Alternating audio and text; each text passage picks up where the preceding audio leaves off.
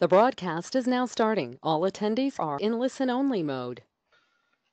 Good morning, everyone, and thank you for attending today's webinar, Leadership to Sustain the Transition to Standards-Based Grading.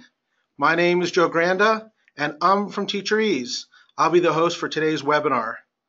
Welcome to the TeacherEase webinar series. The series spotlights and shares best practices, success stories, and the latest research for standards-based learning community. But before we get started, I'd like to review a couple of logistics. All of the phone lines are on mute to prevent background noise from interfering with the webinar during the session. If you wish to communicate with the presenters or myself, please enter any question in the dialog box that you'll find on the right-hand side. We'll save your questions about the presentation for the end of the session. We'll have a full Q&A period at the end. The duration of the presentation is expected to be about 45 minutes, and then we'll have the Q&A. And after the webinar, we will provide a link to the recording of today's presentation. Now let's kick off the webinar, Leadership to Sustain the Transition to Standards-Based Grading.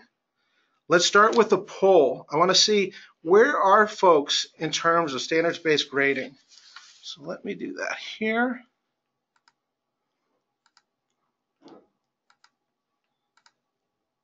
And you should see a poll. And if you could, where does your school district use standards-based grading?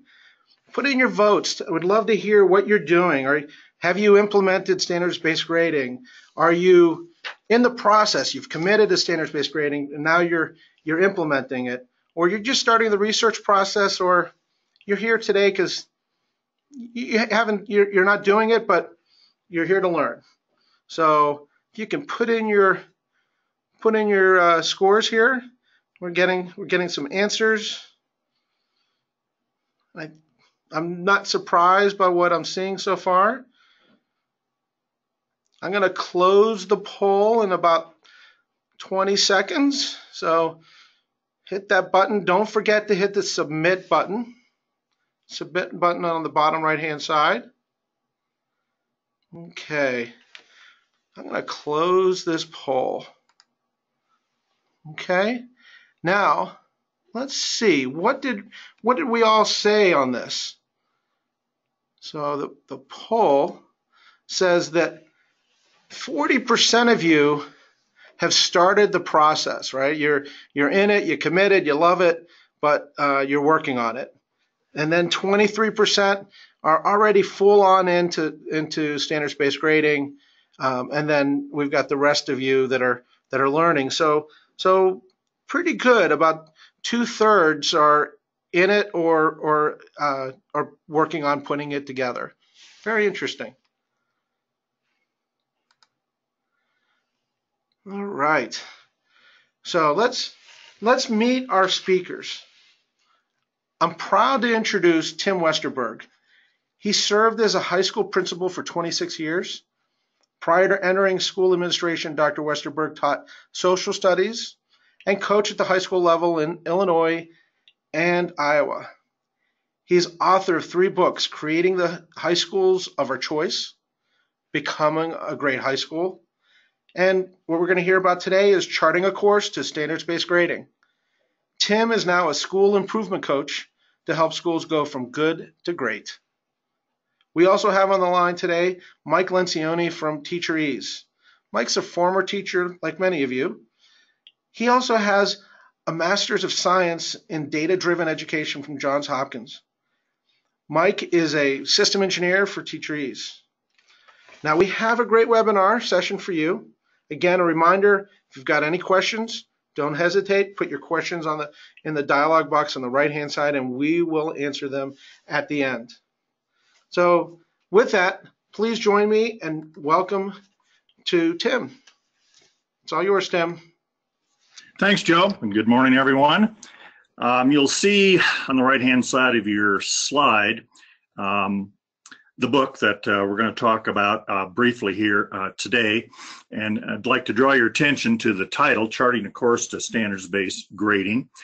The reason that I chose that title is stems from my experiences working with schools around the country. Everywhere I go, people want to move towards best practices in classroom assessment and grading. There isn't anybody that I talk to that says, no, we're not interested in doing a good job in that area. However, schools get a little bit frightened by the prospect of having to go to the same destination, the same place, the same structure, on the same timeline with all other schools. Schools they definitely want to be able to chart their own course based on the contextual factors that they're working with, resources, other district initiatives, both human and financial resources, by the way, what else is going on in the district, their particular community values, et cetera, et cetera, et cetera. No two districts or schools are exactly the same. So people like the idea of moving down this path, if you will, towards different destinations, choosing when to stop, which destination to choose, and when, at their own calling or own pace. Joe, next slide, please. This slide then just gives you a brief description of what those destinations are, and we're going to be talking about the leadership responsibilities, support responsibilities that go along with those destinations. As you can quickly see there, the first destination is really just tightening up traditional approaches to classroom assessment and grading. It's going from everybody doing their own thing to some common guidelines, beliefs, understandings, perhaps policies and practices across the school, or perhaps across different levels, elementary, middle, and high school. Destination 2 is when we really get into standards-based grading. That's the title most of us use, or the handle most of us use.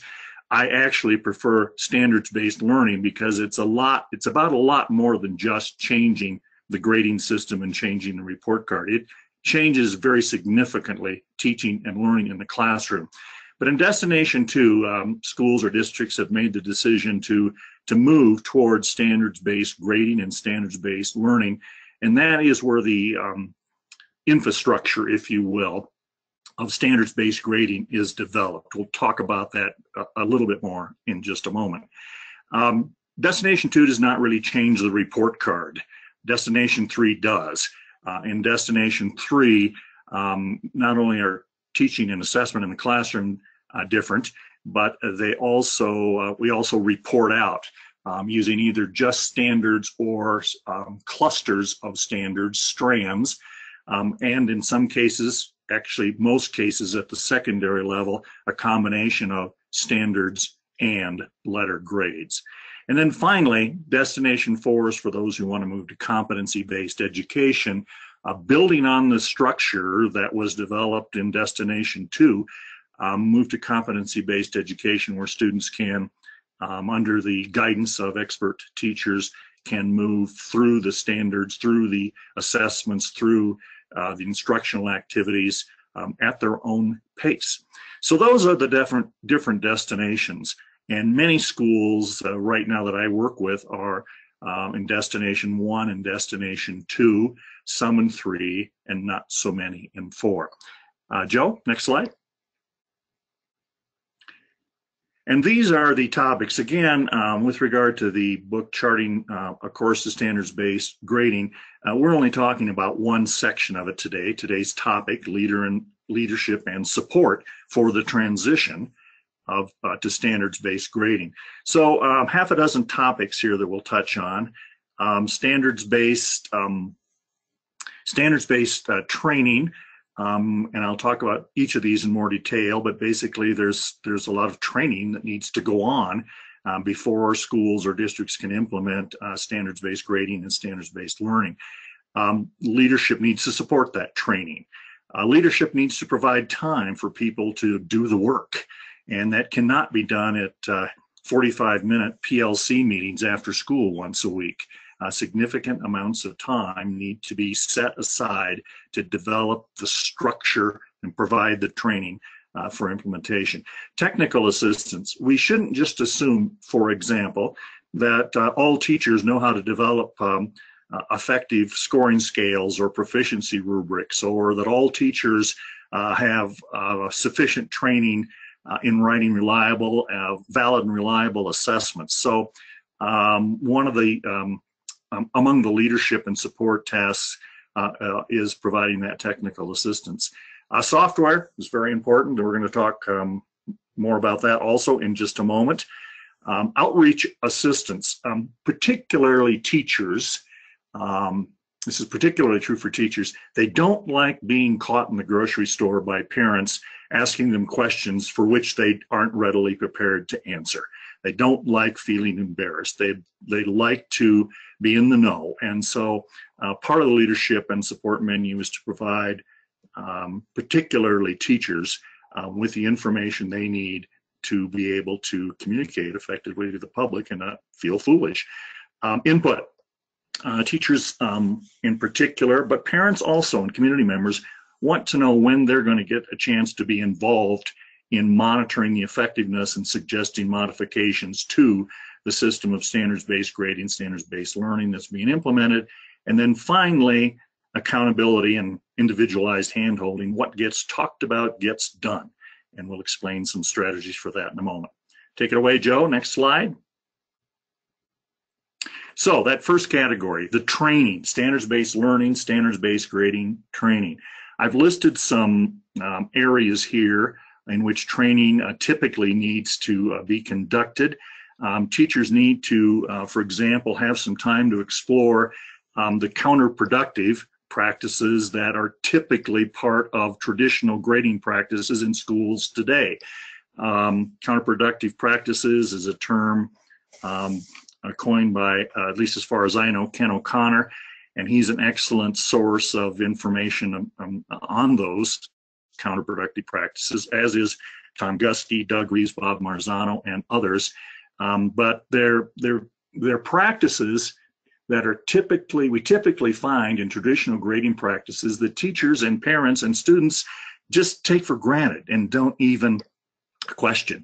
So it's important for teachers to examine those counterproductive practices, because it begins to establish the foundation for why are we talking about standards-based grading? What's wrong with the way we've always done it?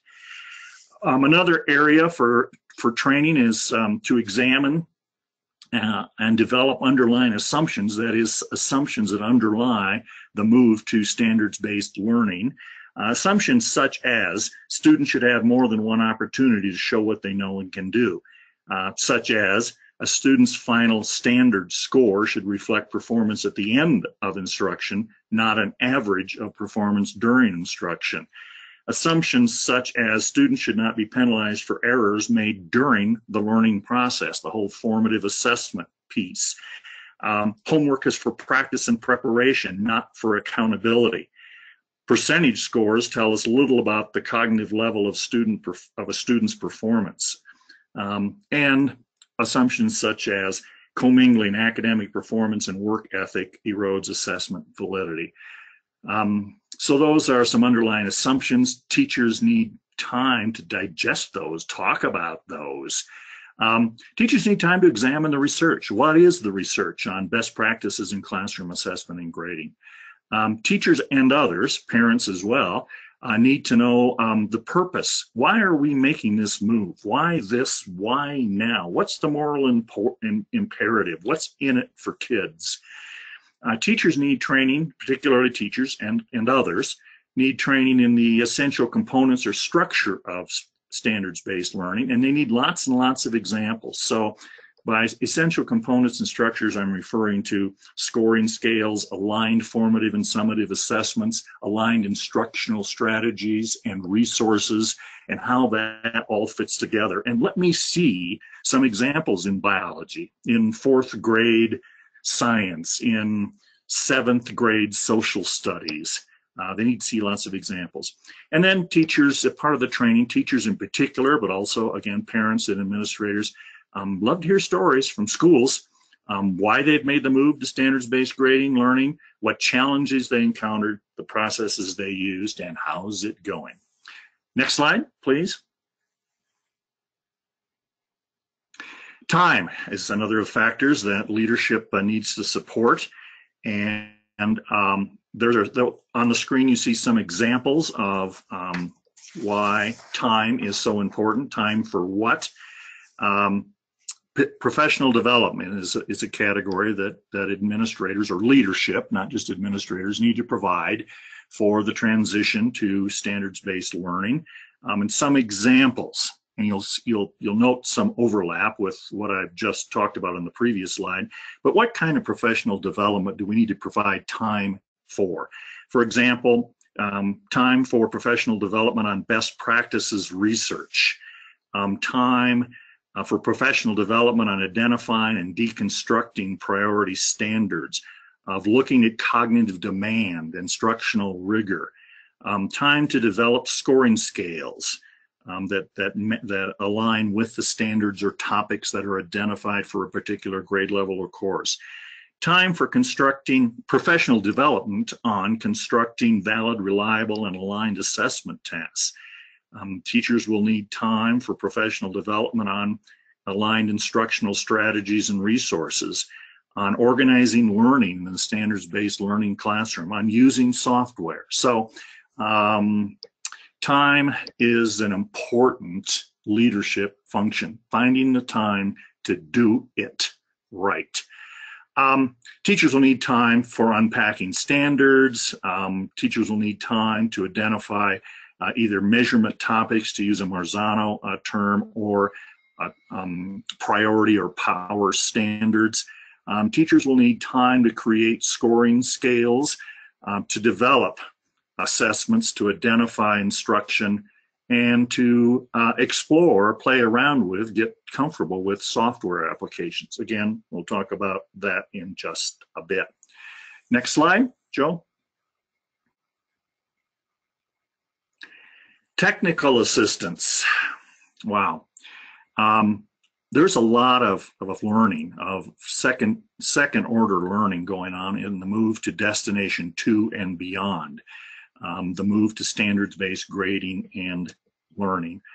And what are some of those? And teachers will need, and administrators need to provide teachers and others, leadership needs to provide teachers and others with the technical assistance, with the know-how. For example, most teachers and administrators do not really know where to start in developing scoring scales. Sometimes I call them proficiency rubrics. And just to make sure that we're all on the same page here, Joe, if you can go to the next slide, there's an example of a scoring scale from Marzano's work.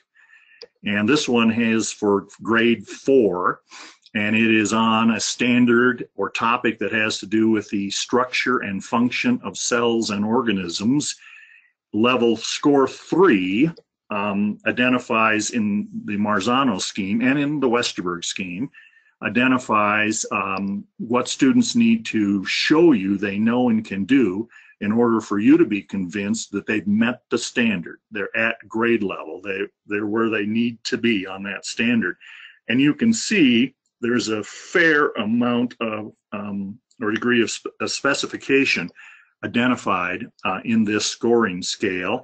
And no matter which 4th grade teacher the student has in the building or across the district, for the standard addressing the structure and function of cells and organisms, these are the things that students need to demonstrate to be considered proficient or on grade level.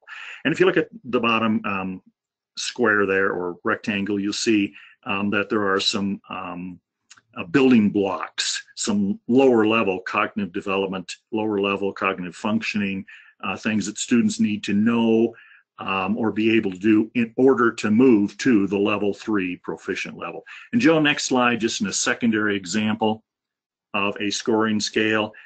This is for an algebra class. The overall unit is expressions, equations, and inequalities. And there are a couple of learning goals in this unit, but one of them is just titled expressions. And again, if you look at the proficient level 3, you can see there are 4 things, if you will, 4 tasks. There are 4 learnings that students need to convince you they know and can do in order for you to feel that they're proficient. They're where they need to be for this goal in this unit. And below that at level 2, you see some building blocks that lead to the level 3 proficient. And then finally, for those students who need to be stretched, for those students who are capable and should be pushed to go beyond just proficient or meeting the expectation, you can see that they're involved in, well, creating a real life situation. So, next slide, please, Joe. So, technical assistance in developing scoring scales, which are the bedrock foundation of standards-based grading, is an important component. Assistance that leadership needs to provide. Technical assistance on how to develop valid and reliable assessments, and also parallel assessment tasks. One of the underlying assumptions of standards-based learning is that students should have more than one opportunity to demonstrate proficiency, which means you may have to have, probably will have to have more than one set of assessment tasks for a particular standard tied to the descriptors for the scoring scale on that standard or topic. And teachers need some help, I've found, in developing those assessment tasks. Cognitive demand, oftentimes I use the Webb's DOK levels, depth of knowledge levels instrument, to look at cognitive demand, to make sure that we're pushing kids beyond just the kind of knowledge recall stages and actually pushing them to higher levels of cognitive demand thinking. And related to that, higher order thinking skills, teachers seem to struggle and need technical assistance in how to teach higher order thinking skills, but even more challenging for teachers seems to be how to develop assessment tasks that get at higher order thinking skills, higher DOK levels. Leadership needs to provide that technical assistance. Effective feedback. As you all probably know, not all feedback is effective. There are certain characteristics of feedback that tend to produce learning changes and improvements in student learning better than others. Teachers need to know that, because a very big part of standards-based learning is frequent, effective feedback. Methods of calculating grades, there are different methods that can be used beside. That is, to calculate grades or final scores for a particular standard or topic, such as the structure and function of cells and organisms. And you see some listed there: power law, decaying weight. Methods of calculating final scores for a particular standard or topic instead of averaging. And so those teachers will need assistance from and support from administrators in understanding those different methods. Available resources. There's a lot of good stuff out there. Sample assessments and units and scoring scales that have been developed by schools and other organizations, private and public. Teachers will need some technical assistance on where can I go to find examples of X, Y, and Z. And then finally, what we're going to talk about right now, and I guess we'll go to the next slide, Joe. Leadership needs to provide teachers and students and parents with compatible, standards-based learning compatible software. I have seen many initiatives, standards-based learning initiatives, run into trouble because the software, the system that the school was using, was not really compatible with the school's standards-based learning design. And that meant they had to either sacrifice some of the practices that they planned to use, or some of the design qualities, or they had to do workarounds. And that gets me to the other little piece. The software needs to be teacher friendly. I've seen standards-based learning and standards-based grading poisoned by software packages that make it just too darn time consuming and difficult for teachers, and it poisons the well for the whole project. Joe and Mike, do you want to talk a little bit about TeacherEase as it relates to compatible software?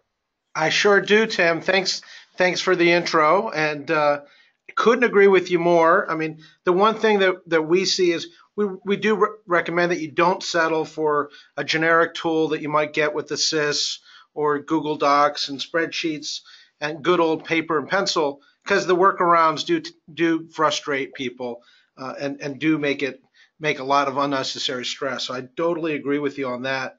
And what we want to make sure that you do have a system that's simple and easy for your teachers, but also easy for your administrators. And wouldn't it be great to be simple and easy for your students and the parents? So what I want to do now is I've got another poll. I love listening to the audience here. I'm going to launch a poll, and I'm curious, what is it that you use to track things? So if you could put in, what are the current tools that you're using to track standards-based grading? So is it Excel spreadsheets and Google Docs? Is it your generic SIS? Do you have your own grade book, where you're not using anything?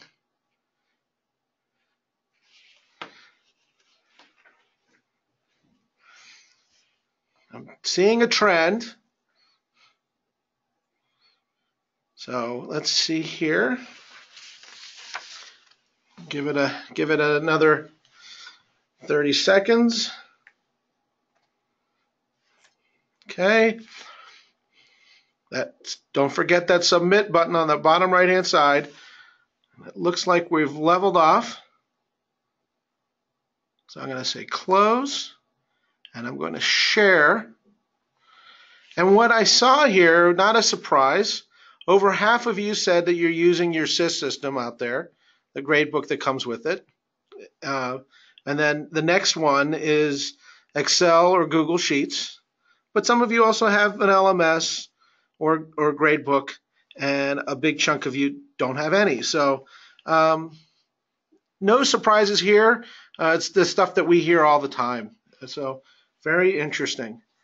Very interesting. So now you know what everybody else is using on your end. So I'm going to go back to the slides. And the one thing I want to share with you is now that the school districts, are using the SISs. You can see majority of you are using the SIS, but those systems, they're designed to be assignment centric rather than standard centric. This serves the majority of their customers who are doing traditional grading. They're not doing standards-based grading. Therefore, as Tim talked about, there are workarounds that just don't always follow the true standards-based grading best practices that you want to use within your school, within your community. So, for example, proficiency scales, they might be buried in the tabs on the SIS, but probably a bigger issue is, do they properly calculate the proficiency scores? A lot of times they'll do it using averages with a cut score, but that doesn't take into account the complexity of the exam itself, the assessment itself. Another complaint that we hear is they don't do a great job of communicating student mastery progress of standards to the families in their portals, because again, they're focused in on assignments. They also just don't facilitate dynamic groups for differentiated instruction for a particular standard. And the last piece that we've heard from people is they struggle to support standards-based report cards, or they require really expensive report card projects. That's not what we want, right? So what we have here, TeacherEase, is we tackle those challenges head on with software for standards-based learning. We offer a comprehensive platform from learning targets and rubrics all the way through to the gradebook and report cards for standards-based grading. So with that, what I'd like to do is hand it over to Mike Lencioni. He's going to provide a brief demo highlighting just a small portion of these capabilities. So I'm going to hand this off to you, Mike, and then you can take it away. So give me a quick second as I...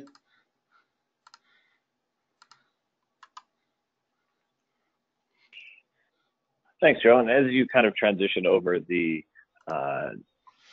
screen sharing here, I'll just outline a little bit about what we're going to talk about. We're going to do basically the penny tour today. We don't have a lot of time, so there's a lot of features and benefits that we won't cover. So I'd encourage you to reach out to us if there's more, if you'd like to get some more information. So I'm going to show you the highlights from the instructor side, the parent student portal, and then the admin side. So starting with the instructor side, we'll jump right into the gradebook here. And so what we see is we've got students on the side, assignments are across the top, and scores in the middle. You'll notice that all of my assignments are nested under these higher levels here, and those are my standards. Now, in terms of standards, we've got Common Core, state standards from the different states, NGSS, and a bunch of others preloaded into the system, but you can, of course, always import your own or build your own right within the system. So I'll go ahead and create a quick assignment. We'll just call this sample, and then I can choose as many or as few learning targets as I'd like. You'll notice, again, lots of options we're not going to cover. Just know that there's a lot we can do. So from here, I'll click Save, and you'll see it'll push right into the gradebook. From there, I can go ahead and start scoring. So just enter some scores. We can do both letters or numerical scores depending on your grading scale. And you'll notice that my assignment is listed once here under this standard and once again over here. So it's going to show up one time for each standard to which it's assigned. Now, when it comes time to score this assignment for this standard, I can jump in the gradebook again and enter scores, or I can click on the assignment and view it more holistically. If the majority of my students scored the same thing, I can mass enter scores and then make any changes that are necessary. And right from there, click Save. Now, if a student scored particularly well, I can send an email to the parents and that student right from their gradebook. It's going to preload the email addresses and then pre-fill out the body of the email with the information from that particular assignment. And we can send it right off, keeping everybody informed, keeping everyone engaged, okay? And then when it comes time for me to form my dynamic groups, I can resort the gradebook by score, either on an assignment or on a standard. So I can really see who those students are at each level, and I can create new assignments that are leveled for those students and assigned only to the specific students. So I could create an assignment just for the students at level 2 or the students at 1 in level 2, and really focus my differentiated instruction with them, okay? Now that's all I'm going to show you from the instructor side. Again, there's a lot more. I'd encourage you to reach out if you'd like some more information. But now we're going to dive into the parent and student portal, and I'm going to tunnel right in. This is something the instructors can do, and you'll see it's a very familiar, very similar layout to the instructors. We'll dive right into their grades page. We'll see our classes with our scores right there and any missing work that the students have down on the bottom. From there, I can click right into the class and see the targets that are available for that class. Now, by default, we're only going to show the targets that have been scored up to that point in the year. We find that this is really the best way to keep from overwhelming the parents, so that way we keep them engaged throughout the process. And then they have the ability to click into any of these standards and see all the assignments that make up that score. And they can even run a trend line to see how the students are doing over time. The same trend line, by the way, is available on the instructor side as well. And then the only other thing I want to touch on the parent side and student side is the ability for them to see the report cards. You have the option to publish these digitally on the parent and student portal, so you don't have to print them off every time, okay? Just another option. And then from here, I'm going to hop over to the admin side. You'll notice it looks a little different. We'll take a quick peek at our report card builder.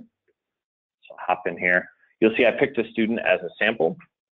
Brings up this really nice WYSIWYG editor, makes it super easy to move things around. I choose from the different options. It'll update, create a new report card for me, makes it really simple. Lots of different choices in here, especially around the different standards you want to show at different times throughout the year. You know, whether you want to show all of them, only your top level or strand standards, or only the ones that have been covered. We've got options for all that different stuff. Lots of great samples on the public side as well, okay? And then the last thing I want to show on the admin side is our reporting engine. With standards-based grading, you have the opportunity to have a lot of really great data, and so we want to give you the ability to use that. So I can go ahead and run a histogram for all my students on a particular standard or on a group of standards and see where they break down, see how they're doing on that particular standard. So I can monitor their growth as they move. What makes this really powerful is the ability to break it down further by subgroups, so that be by section or school. Here I'm using it for students with IEPs and students without IEPs, so I can ensure that we're meeting every student at their level, meeting every student's needs, and that those students who have IEPs are progressing at the same rate, okay? And then the other report I want to show you is the percentage of students above a threshold over time.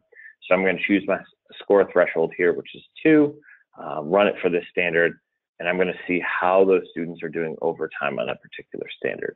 Now, hopefully all of your standards grow up and to the right like this over time, showing that students are working towards mastery. But where this really becomes powerful is when it's more flat and they're not showing that growth. You have the ability to break this down with those subgroups and find those students who need a little bit more support. Okay, that's really all I have. Again, the penny tour. The last thing I just want to point out is our public site. I'd encourage you to go here. Lots of great information on the solutions we offer and the different things we have available. And then finally, we have a What Standards-Based Grading page available there as well, with a little video and just a guide that's really great for outlining for parents and staff as you make this transition, what standards-based grading is and what some of the best practices are. With that, I'll turn it back over to Tim. Okay, thank you, Mike. Couldn't overemphasize the leadership responsibilities in investigating and choosing, selecting, and implementing software that facilitates the design of the standards-based learning system you wish to implement in your district, but also to make it not burdensome for teachers, because that can just scuttle the whole ship, the whole project. I think about a fifth or so category here in the leadership responsibilities and support for the transition to standards-based grading is what I'm calling outreach assistance. Both internal audiences, particularly teachers, students, administrators, and external audiences, parents and other community members, need to know some things, and some of those things I'm calling that outreach, and those things might include the purpose, the moral imperative, the why are we moving to standards-based grading and why now? How does it fit into our overall district or school improvement plan or initiatives? Why this now? What's the purpose? It needs to be something other than this is a hot topic around the country. That doesn't convince parents or teachers very often. Talking points, particularly teachers and administrators, often feel comforted by having some talking points that they can use to address questions that they get from students and parents and others, but primarily from students and parents. And I've actually seen some schools and districts that'll even do a little role play. They'll have someone assume the role of a parent who is a bit of a skeptic about this new grading system, and will come to a teacher, a person who's playing a teacher role, with their questions and a little bit of a grilling, and the whole audience gets to kind of live through that discussion, that conversation, and sort of identify, how would I answer that, or what is the answer? Ooh, I haven't thought about that part. Frequently asked questions, you can imagine what those are. Many of those are identified in my book, but parents, teachers, and others will want to know answers to things such as, what do universities think about this? Will this have a negative or positive impact on my child's ability to get into the college of his or her choice? Who else has done this? How have they done? Is there evidence of student increased learning? What's the research say about standards-based grading? And the bottom line for parents in particular, in terms of these frequently asked questions for which leadership needs to develop responses to, and legitimate and honest responses, is how will this affect my kid? My students are already performing pretty well under the traditional system. Why should I be enthused about this new system? The elevator speech, what do you say? And maybe I should call this the grocery store or post office speech, but what do you say to the parent who nails you in between the frozen pizza and the frozen ice cream at the grocery store and says, what's going on at the school with this goofy grading system? I don't understand any of what is it about and why are you doing it? Of course, teachers and others in the school have every right to free speech. They can say whatever they want, but oftentimes teachers are comforted by almost having rehearsed a response to that question that puts them at ease. I think every school or district that's moving to implement standards-based learning should have at least one go-to expert, that person to which any teacher administrator, custodian can go to when they get stuck with regard to a question or a problem that they're not prepared to answer or address. Website resources, once again, there are lots of resources out there that can be available to assist teachers and others in implementation. And then finally, I suggest that all of this and more be put together in a district communication plan regarding standards-based grading. So outreach assistance. One more slide, or the next slide, Joe. Leadership needs to provide both internal and external audiences with some information regarding what I'm calling here input.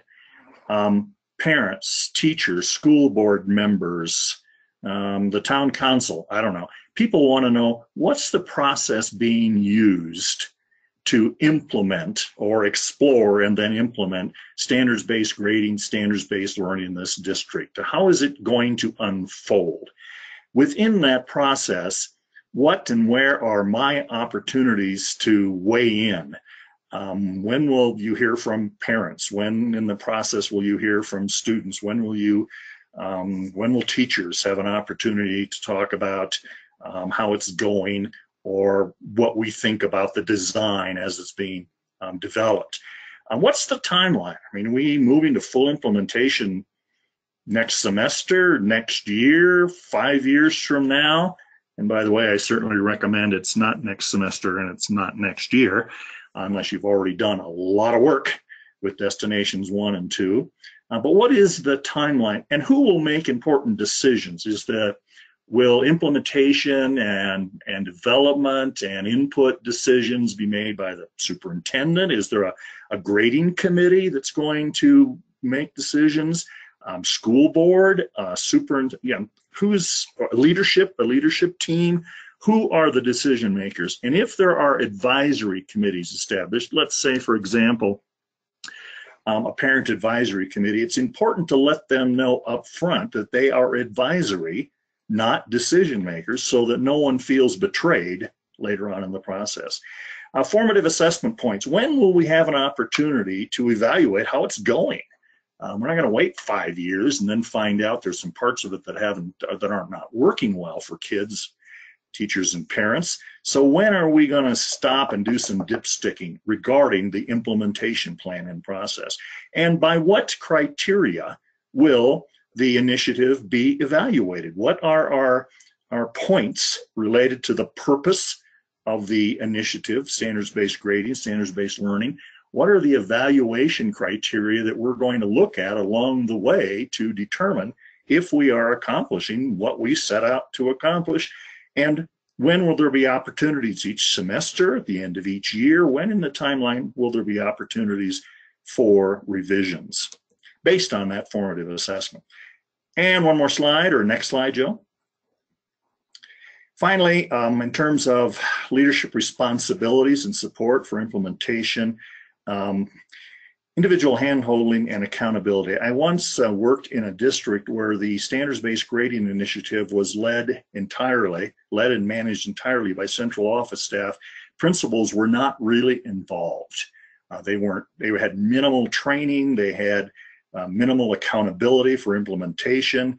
Bottom line is, in the buildings in that district, the initiative, standards-based grading, the move, the transition, never really got talked about. And what doesn't get talked about usually doesn't get implemented. So in terms of supporting teachers, particularly teachers, along the way, and holding teachers and administrators accountable for implementing standards-based learning with fidelity, what gets talked about gets implemented. So is standards-based grading, standards-based learning a topic at faculty meetings? Is it what gets talked about, or at least part of what gets talked about in evaluation conferences? Are evaluators sitting down with teachers and saying, how's it going? What are you struggling with? That's the hand-holding part. Show me what you're doing with regard to some aspect of standard. Show me the scoring scales that you're using right now and the assessments that go along with them. having the conversation, informal hallway conversation, stopping somebody in the hall that that is leadership, stopping someone in the hallway that you had a previous conversation, perhaps asking, how's your new homework policy working? I know you were struggling with that when we last talked. What's happening? Is standards-based grading, standards-based learning a focus of professional development planning in the school or district? Is standards-based grading a point of discussion and even decision-making when hiring new staff, when developing the budget? And is it a focus of professional learning community or department or grade level meetings? It has to be on the table all the time, or it doesn't get implemented with fidelity. So, next slide. Now that we've had this, let's see, 47 minutes of conversation about standards-based learning and the leadership needed to work the transition. Are we there yet? And obviously, no, we're not there yet. As this one of my favorite cartoons says, stop asking me if we're almost there. We're nomads, for crying out loud. And to some extent, we are nomads in this path, this course to standards-based grading or best practices in classroom assessment and grading.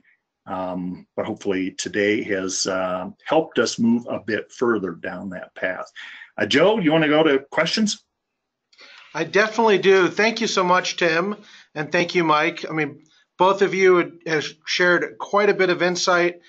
What I love about the material that's been covered, it's so practical. So it's a big topic, but you brought things to us that bring it to a natural way for us to integrate in our everyday lives. So I really appreciate all of the insights. This slide here, we've got your contact information for Tim, as well as for Mike and I. So feel free, by the way, if you want to download the handouts, one of those handouts has our contact details there. Feel free to contact us.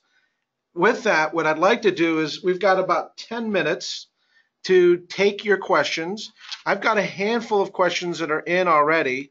So with that, I'd like to start off the Q&A process.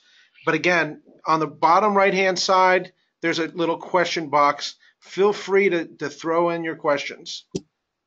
Okay, so the first question I have, and I'm gonna throw myself out there so people can see me as I ask questions, and if Tim and Mike, if you want to do the same.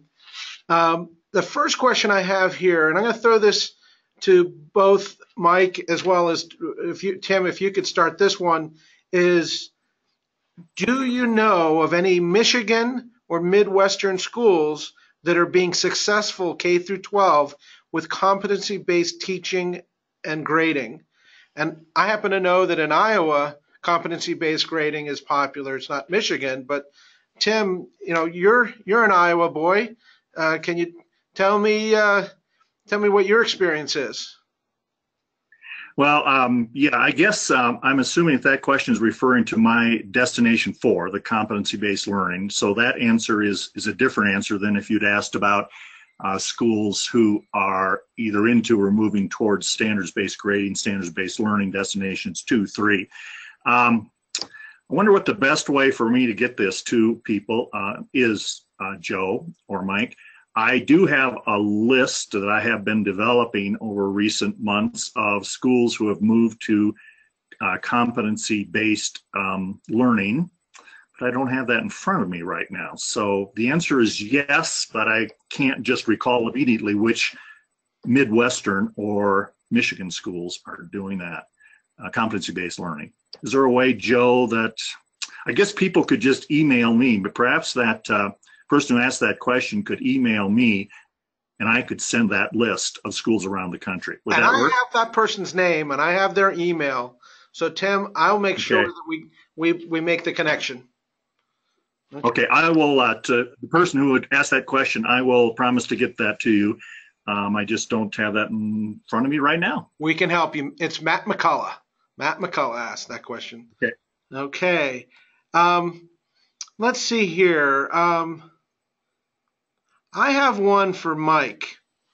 Okay. Does your software interface with multiple SIS systems, as well as do you use as well?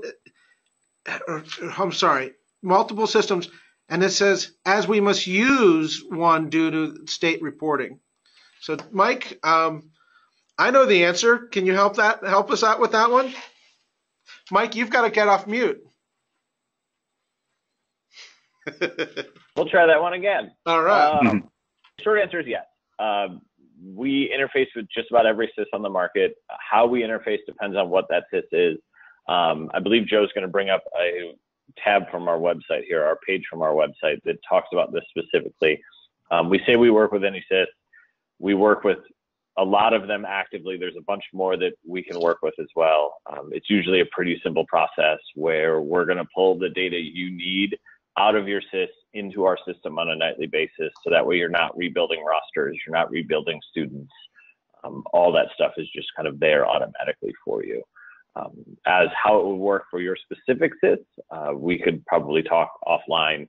I'm not sure which SIS you're using, but I can give you some further details as to how that's going to work specifically. All right. Thank you, Mike. I've got another question. This one could be a little bit of both of you here. Can the standards change from report card to report card depending on what has been covered and taught? I don't know if that's a technical question that comes from Linda Horn or if that's a philosophical question. So why don't we address both sides? So I'll address the technical side. In our system, the short answer again is yes. We have a number of options that you can do. First off, you're going to create a template. That template is going to then, our report card tool will look at the specific student, see what classes that student is in, and then pull the standards from that class onto the report card. And then you have some options when they get there. You can say, I only want to see the ones that are covered, only the ones that have specific data. So if you've got 12 kids in a class, you could set it up so that it's even varying student by student because you've assessed it with some students, but not with others. And the tool will do that for you based on your settings. Tim, do you have the technical side? Yeah, I would just add a brief comment onto that. And again, my answer is mostly yes to the question.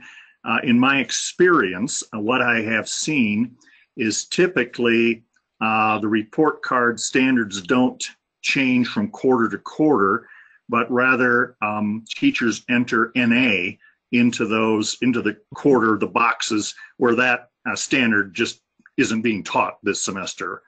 So the standards are there, but the teachers identify which ones there are no grades for because they either were addressed previously in previous quarters and that score stands, or they are coming up next quarter or next trimester.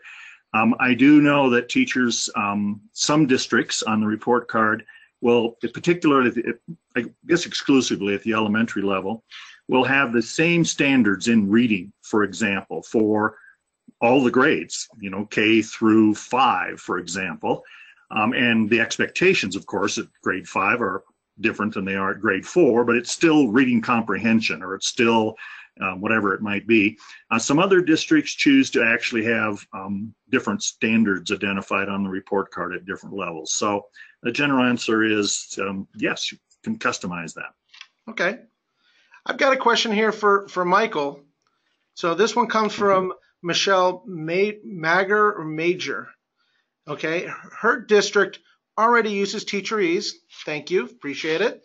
And then using it for grading. And a question is, how am I going to transition to the standards-based learning?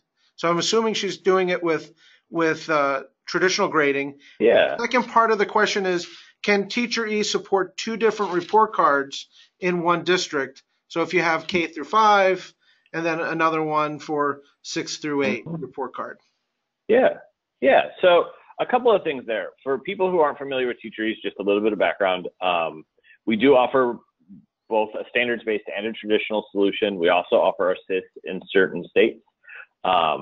And you can use the traditional and the standards-based together. So we've seen a lot of schools where some classes are going to be standards-based. Generally, when they're starting out, it'll be like ELA and math, whereas like art and PE might be traditional. So we support that model. On top of that, we support as many different grade cards as you need for the particular setup that you've created. So you can do one completely traditional, one completely standards-based. You can do one hybrid where it's got a little bit of both. You could definitely set it up by grade level, as Joe mentioned, you know, K5, 6, 8, all of that different stuff. Now, in terms of getting started, if you're already using TeacherEase, I would encourage you to reach out to our support staff at support@common-goal.com. They're super eager to help getting people that are already using our system set up with standards-based grading. It's been a big focus for us for the last couple of years, and so they're all well trained. They're all super excited to kind of help you along that road, you know, getting your standards set up and getting your classes configured and things like that. So I would encourage you to reach out. That email again is support@common-goal.com, or if you log into the system, go up to the help menu, you can click the support link and get a hold of them there as well. No, that's great. Thank you, Michael. I've gone through a number of questions. If there's some pricing questions and things like that, just know that we'll reach back out to you when it comes down to those kind of fun questions. But I think that's a personal question that we can talk to you about. One of the great things is now you've had a great opportunity to hear Tim talk about you know, his practical approach to standards-based grading. You've seen our software. Feel free, we'll reach out to you, but also feel free to reach out to us so you can see how we can take those practical needs that you have and make it easy with our TeacherEase product. So feel free, you've got our contact details, and we can spend some one-on-one time with you. So with that, I don't have any other questions. Tim, do you have any final thoughts as you've heard people's questions? Just that I would encourage people to stay the course, take the time they need, take it slowly in implementation, don't rush the process, and that what you will find is investigating standards-based grading really pulls onto the table just about every aspect of teaching and learning in the classroom. It is a wonderful vehicle to really examine best practices, not just with classroom assessment and grading, but with instruction and curriculum as well. So it's not necessarily an easy journey, but it's a very rewarding and productive one. Thank you, Tim. That's it for me.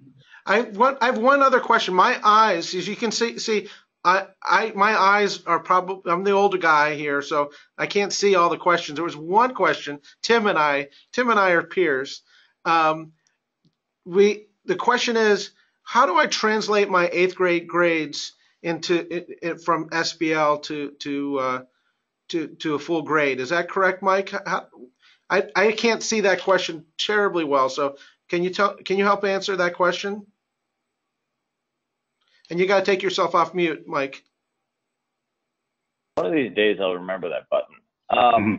Yeah, I saw it in here, and I just wanted to make sure we brought it up and covered it because it's a question that comes up a lot with the schools with whom I work, and it's, you know, you're doing SBL K to 8, the kids transition to high school, the high school wants a single grade. How do you do that, and how do you make that transition? You know, I'll lean on you, Tim, for kind of a more of a best practice approach, and then I can talk a little bit about how our system does that. Okay, usually what I recommend to or demonstrate for teachers is to identify a final standard score, 1 to 4 or 0 to 4, whatever scale you're using, for each of the standards or topics addressed during that grading period. And then because the standards are different, they're not all apples. They're apples and oranges and potatoes and whatever, hamburgers, I don't know. Because they're not all the same, you probably do need to look at, and you're being forced, if you will, to come up with a single grade to pass on to the high school or to the college.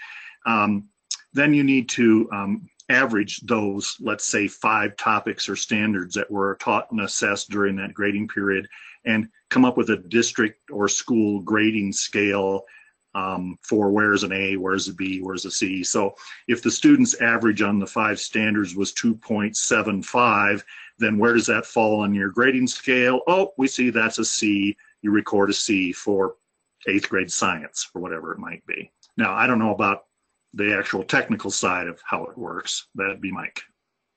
Yeah. So we do that in the system. We allow you to do it kind of at the end of term. So it's not something that you have to deal with kind of throughout the whole year. Because, even our 9 through 12 schools that are using it, we found that there's a bunch of scholarships out there that still want a GPA, and, there's a lot of holdover from kind of that old way of doing it. And so we do have a system in place that allows you to do that for one of those, those cases where it's just kind of a necessary evil. Thank you, guys. Thank you both, Tim. Thank you very much, Mike. We appreciate everything. If we didn't get your questions, don't worry. We will follow up with you. We've got a record of that information in our system. So I want to thank everybody and have yourself a wonderful day. Cheers, guys. Bye.